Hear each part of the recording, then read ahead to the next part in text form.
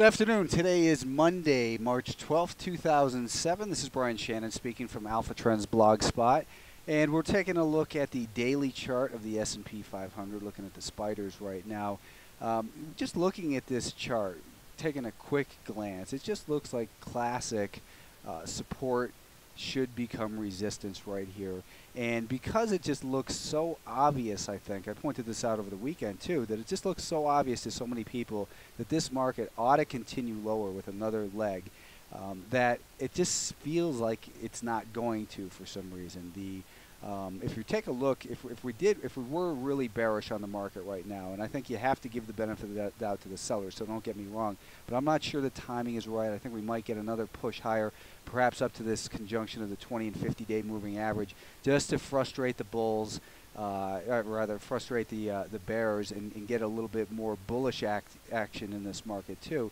But looking at a measured move, 146 down to about 137, we could call that 9 points. Let's say it occurred from this level right here, 9 points from 141 would give us a target of 132. Perhaps if we had that measured move occur from up here near 143, then we would be down near 134 or something like that for the next leg lower, and that would set us to test that 200-day moving average.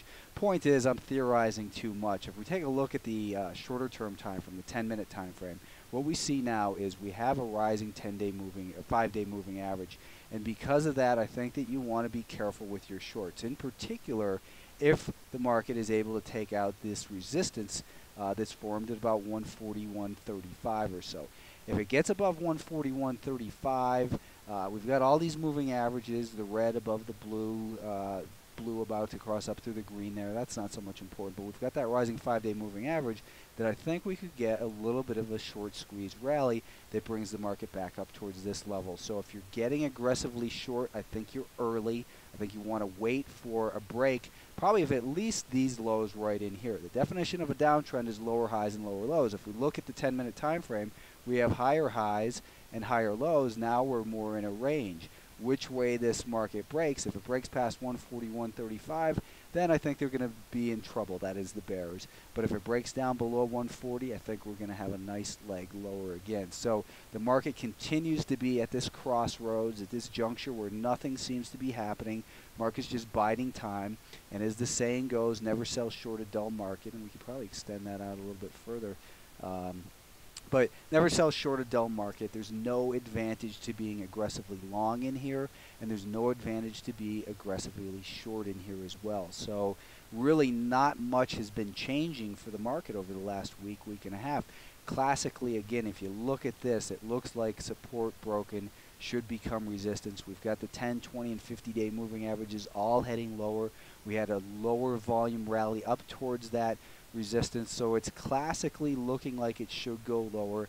But again, and this is Joe Granville's saying from way back in the day, is that what's obvious is obviously wrong. So I think we might have a little push higher before the market inevitably fails. Looking at the 10-minute on the Qs here, we've also got a rising 5-day moving average in there as well. That's telling me that it doesn't make sense to be aggressively short in here. If the market can take out this 43.35 level, then I think that might be the catalyst to get the push up towards that area up here near 43.85. And you might look at it and say, well, so what? That's another 65 cents of upside. It's not a big deal. It is if you're short. I mean, we want to limit our losses, and we want to make sure money management-wise that when it makes sense to trade aggressively on the short side, then you got to go in there with the QID, the double long, and get that maximum exposure. But when you look at the QID, now we've got this declining 5-day moving average, and it looks like this market could break below, the quid that is, could break below this 54.90 or 54.85 level and continue lower. But if the market, if the Qs break down, then getting above 56.50 or so could be the catalyst for the next leg higher. That, again, on the daily time frame, it just looks classically time to get long this instrument that is the double inverse of the Nasdaq 100 Trust. So I'm going to continue to say in here until we get a little bit more clarity from the market, there's just no advantage to being aggressively long or short. It sounds like a cop-out or whatever to less experienced people, but hopefully you appreciate the fact that when it's time to get aggressive, that's what you should do. But when the market is speaking a language that is kind of confusing, which I think it is right now because we're at this bigger picture that looks so bearish and the shorter term picture that's a little bit mixed, then we've got to just stand on the sidelines and wait for the right opportunity. When the opportunity is right, when the people who are trying to buy and sell every little move in here are frustrated and have been worn out on trading, that's when the big move is going to come.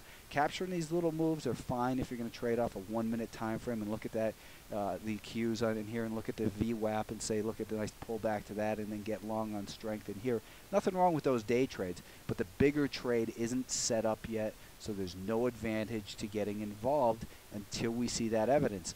The mid caps have been recovering nicely. They were up again today here a little bit, up 0.36%, up 55 cents. And the I thought maybe on Friday that this big volume without further upside could signal distribution. We also saw that these moving averages are crisscrossing on the short-term time frame. However, we have more strength in here once again. It was able to take out the resistance from Friday, Friday morning. So it made a higher high in here. We've got higher highs and higher lows. The buyers in the short term are in control. Anyone selling short the mid caps are getting frustrated. There's no reason to try and pick a top. Let's wait for the evidence. Let's wait for this 5-day moving average to flatten out. Let's wait for a lower low at the minimum before you decide to get short. It's just about good money management, and we all want to make big money every day, but the market doesn't provide those opportunities every day. It does provide those opportunities every day, but finding them is the difficult part. Some of the stocks that I mentioned in pursuit of trying to find those proper ideas were, first of all, FalconStor Software. The idea in here was to buy the stock above $10.35. That happened early on here, so you should have gotten long at $10.35. We had put our stop at $10.18. I don't see any reason to change that. We'll keep our stop at $10.18 in shares of FalconStor. We've got it long right here. So continue to hold that one. Looks good. JKHY is a symbol for Jack Henry, and the idea was to buy it above 23.20. That occurred early on. It looked like it might fail, but our stop was down below 23 bucks a share, so you shouldn't have sold out on that initial weakness. But the stock did start to move, so I think that right now what you want to do is we won't raise it quite to break even, but we'll go 2 pennies below this low right here. This is 23.18.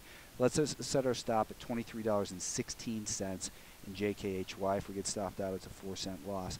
The short sale that we had looked at was to sell short this the 9 Limited ADR below $32.30. That occurred early on right here, so our stop was then going to be at $32.63. Should have been stopped out with a quick loss, but a small loss of 33 cents. And you can see that quick small loss was a good loss to take because the stock continued to move higher. So we won't continue to talk about that one.